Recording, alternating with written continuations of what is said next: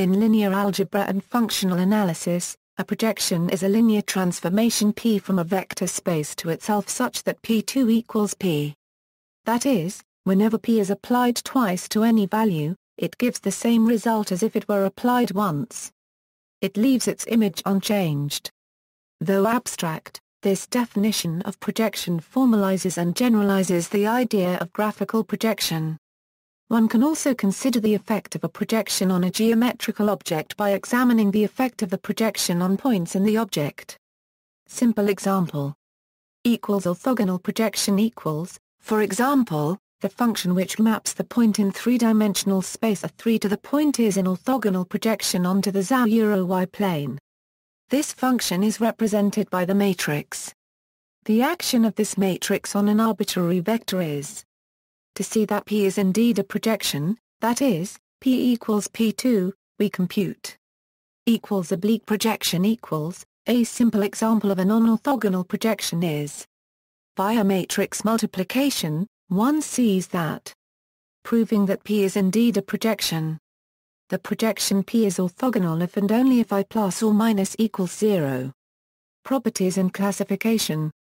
Let W be a finite-dimensional vector space and P be a projection on W. Suppose the subspaces U and V are the range and kernel of P respectively. Then P has the following basic properties. By definition, P is idempotent. P is the identity operator I on U. We have a direct sum W equals U(V). Every vector x in W may be decomposed uniquely as x equals U plus V with U equals Px and V equals x or Px equals x, and where U is in U and V is in V. The range and kernel of a projection are complementary, as our P in Q equals I of P. The operator Q is also a projection and the range and kernel of P become the kernel and range of Q and vice versa. We say P is a projection along V onto U and Q is a projection along U onto V. In infinite-dimensional vector spaces, spectrum of a projection is contained in 0, 1, as only 0 and 1 can be an eigenvalue of a projection. The corresponding eigenspaces are the kernel and range of the projection. Decomposition of a vector space into direct sums is not unique in general. Therefore, given a subspace V, there may be many projections whose range is V. If a projection is non-trivial, it has minimal polynomial x2 or x equals x, xi, which factors into distinct roots, and thus P is diagonalizable. The product of projections is not, in general, a projection, even if they are orthogonal. If projections commute, then their product is a projection. Orthogonal projections equals, when the vector space W has an inner product and is complete, the concept of orthogonality can be used. An orthogonal projection is a projection for which the range U and the null space V are orthogonal subspaces. Thus, for every x and y in W. Equivalently, a projection is orthogonal if and only if it is self-adjoint. Using the self-adjoint and idempotent properties of P, for any x and y in W we have Px a U, y a P, y a V, and where is the inner product associated with W, therefore, Px and y a Py are orthogonal. The other direction, namely that if P is orthogonal then it is self-adjoint, follows from for every x and y in W. Thus P equals P. Properties and special cases. An orthogonal projection is a bounded operator. This is because for every V in the vector space we have, by Cauchy-Schwarz inequality. Thus, for finite-dimensional complex or real vector spaces, the standard inner product can be substituted for formulas equals. A simple case occurs when the orthogonal projection is onto a line. If U is a unit vector on the line, then the projection is given by the outer product. This operator leaves U invariant, and it annihilates all vectors orthogonal to U, proving that it is indeed the orthogonal projection onto the line containing U. A simple way to see this is to consider an arbitrary vector as the sum of a component on the line and another perpendicular to it. Applying projection, we get by the properties of the dot product of parallel and perpendicular vectors. This formula can be generalized to orthogonal projections on a subspace of arbitrary dimension. Let U1 be an orthonormal basis of the subspace U, and let A denote the n by k matrix whose columns are U1. Then the projection is given by, which can be rewritten as, the matrix AT is the partial isometry that vanishes on the orthogonal complement of U, and A is the isometry that embeds U into the underlying vector space. The range of PA is therefore the final space of A. It is also clear that or AT is the identity operator on U. The orthonormality condition can also be dropped. If U1 is a basis, and A is the matrix with these vectors as columns, then the projection is, the matrix A still embeds U into the underlying vector space but is no longer an isometry in general. The matrix A1 is a normalizing factor that recovers the norm. For example, the rank 1 operator UUT is not a projection if UA permil 1. After dividing by U2 equals U2, we obtain the projection U2, A1 not onto the subspace spanned by U. When the range space of the projection is generated by a frame, the formula for the projection takes the form. Here A+ stands for the Maria-Penrose pseudo-inverse. This is just one of many ways to construct the projection operator. If a matrix is non-singular and ATB equals 0, the following holds. If the orthogonal condition is enhanced to ATWB equals ATWTB equals 0 with W being non-singular, the following holds. All these formulas also hold for complex inner product spaces, provided that the conjugate transpose is used instead of the transpose. Further details on sums of projectors can be found in Banerjee and Roy.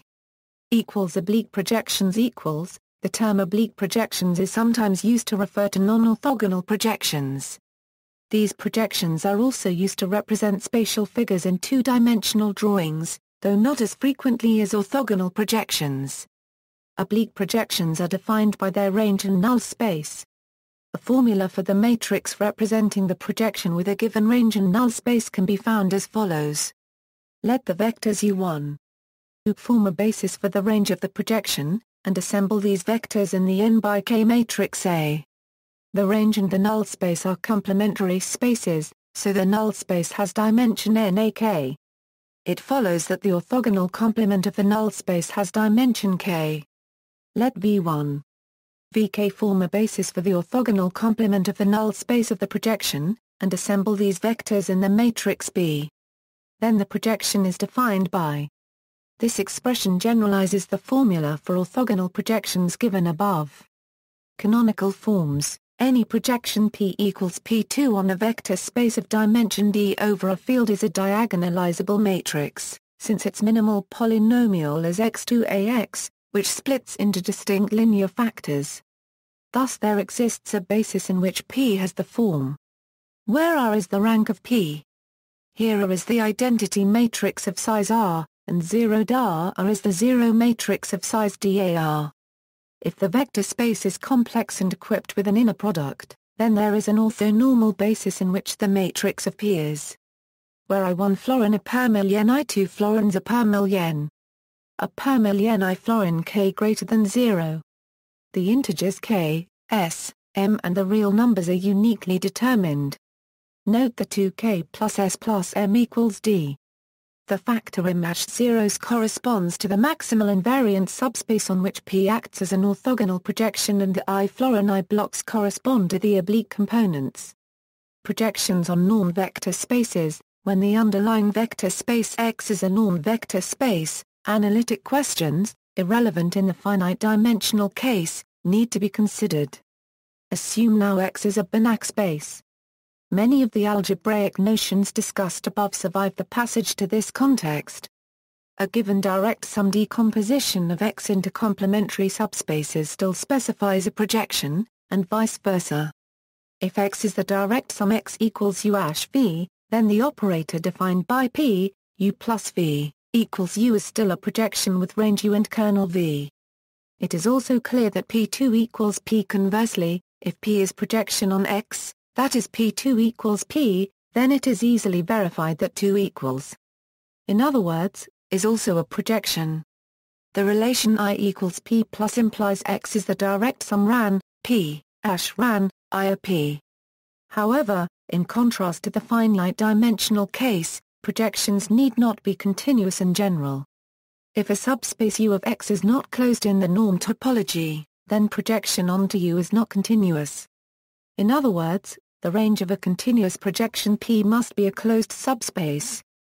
Furthermore, the kernel of a continuous projection is closed.